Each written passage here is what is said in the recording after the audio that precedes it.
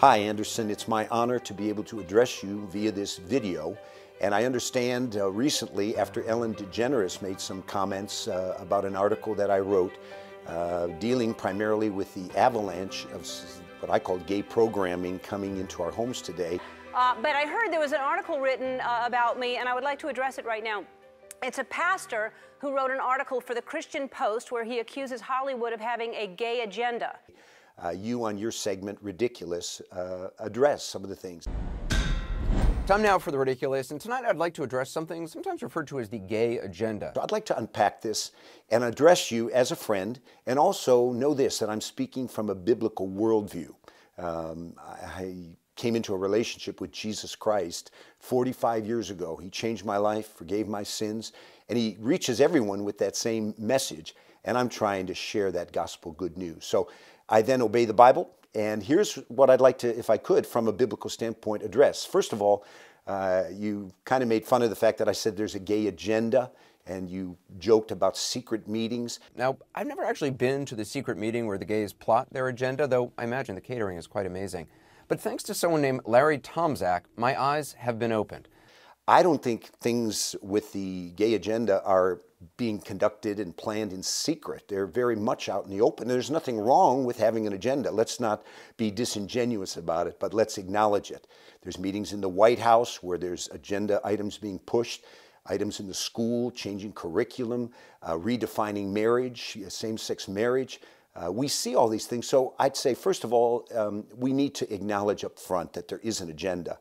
And one of the leaders in the LGBTQ movement made this statement once, and I'm quoting. He said, "The agenda and vision we presently are proclaiming and articulate is to change society."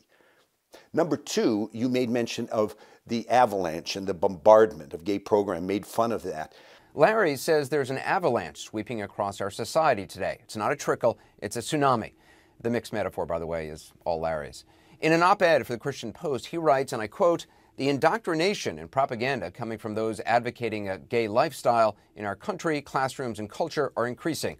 All of us need to take note and take action to guard those we love. We are being bombarded." I think that's very much a reality in our culture today. And even though gay and lesbians are probably, 2 to 3% of the population, program today presents it in such a way that it's coming down the pike so fast in such an abundant way that even a comedian like Billy Crystal said, "Back off, get out of my face with some of these gay sex scenes. It's bothering people. It's just too much." And we know that GLAAD, as an advocacy group, actually gives awards for those stations and networks that are putting more gays, lesbians, and now even transgender people with programs like Orange is the New Black and Transparent, promoting that as a lifestyle and portraying it. Number three, you made mention of this. You said, Larry said, turn off the TV. Larry Tomczak has a solution for avoiding this gay problem. He recommends that parents turn off the TV and turn on the DVD player so their kids can watch wholesome shows like I Love Lucy and Leave It to Beaver. Now listen, I agree with Larry. I grew up watching I Love Lucy and I'm as straight as they come. Anderson, I didn't say that. I said let's supplement television programming, and where we have children that are vulnerable and impressionable, I did mention wholesome, classic, award-winning programming like Little House on the Prairie or I Love Lucy. And of course, Ellen, jokingly portrayed Lucy and Ethel as lesbians. And then I did some research. If you don't think Lucy and Ethel had something going on, explain this picture right here. What's going on? And I just say I don't believe that in any way, shape, or form. Number four, I said this, that you boast of your homosexuality, but you said, Larry says that I constantly boast. That's right, I'm in there as well, me and my constant boasting. I didn't say constant, for the record, and what I'm referring to is you appeared on a show with a married woman who, I couldn't believe it, she said, would you rather have sex with me or a man? And you unashamedly said with a man. So let's clear that one. Okay, number five, you said basically, let's see this, a program, My Husband's Not Gay. And you referred to that, and that show, although it's controversial, that's coming out as a reality show, does portray men who are married, but are upfront acknowledging that they have temptations towards other men. And we all struggle in various ways. I would have my struggles at times with other women that are very attractive. But I don't yield to those, and I try my best to live in a way that's honorable to to God and not just indulge myself, okay?